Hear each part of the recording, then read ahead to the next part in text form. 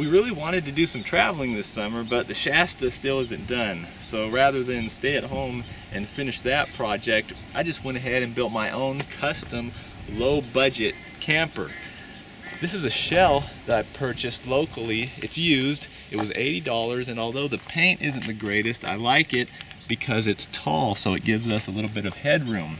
On the inside here, Jennifer whipped out these nice curtains. They're just pieces of felt with Velcro sewn on, so that gives us a little bit of privacy. And we have right here the most important appliance. Combine that with a piece of foam that I cut to fit between the wheel wells and a sleeping bag thrown on top, and we have a mobile domicile that is much cheaper than any hotel room.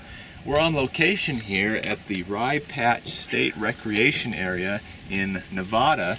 This camping site, site number 20? Yes. 20? Yeah, site number 20. It was $14 a night and only 25 cents for a claimed hot shower. It didn't matter if it was hot or not though, because last night at 8 o'clock in the evening, ambient temperature was still about 100 degrees, so a cool shower was very refreshing. We just spent our first night in the new camper, and I can testify that although a 50-inch width mattress is a little bit cramped for two grown-ups and a 4-year-old, it's definitely livable, especially when you consider how maneuverable and fuel efficient this RV is compared to a standard motorhome or truck and trailer. That's not to say I won't finish up the Shasta, but I'm just trying to look at the positives after being kicked in the head by a 4-year-old all night. Jennifer and I put this whole thing together in a matter of days, so the electrical system is very minimal. Luckily, I had a trailer wiring plug because at one time there was a trailer hitch in the back of the truck here, and I have that wired up to a single overhead lamp, which worked fine last night. But if we continue using this camper in the future, I'll probably add some more lights and maybe a couple of power receptacles. So that's the grand tour of the living quarters. Let's step up to the cab. We've got a couple goodies here that I thought would aid in our travels. I want to use the laptop when we're on the road, so I bought this Verizon Hotspot at Walmart. This is a prepaid device where you can just buy data as you need it. For $35, I got 2 gigabytes, which is pretty expensive, but that's good for 60 days. So if I don't use it all up in the first month, it'll roll over, and if I need more, I can always buy it later on.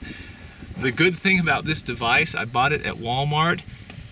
List price at Walmart for this was $47. I checked Walmart's own website, walmart.com. It was on sale for $11. How much was it? It's like $11.50. $11.50, $11.96 maybe. So $12 for this Verizon Jetpack Ellipsis hotspot. 4G, so it's actually better internet than I get at my house when you have service. Down here in the riverbed, I don't have service, but almost the whole distance so far, we've had good reception. To keep the laptop charged, I also bought this power inverter. This is a 410 watt inverter, so it's enough to drive the laptop, the phone charger, the camera charger, but it probably wouldn't do well with an electric heater or something of that nature. You're not going to run any big halogen shop lights off of the Schumacher 410 power inverter. So that's the Jenny's Garage custom budget camper special.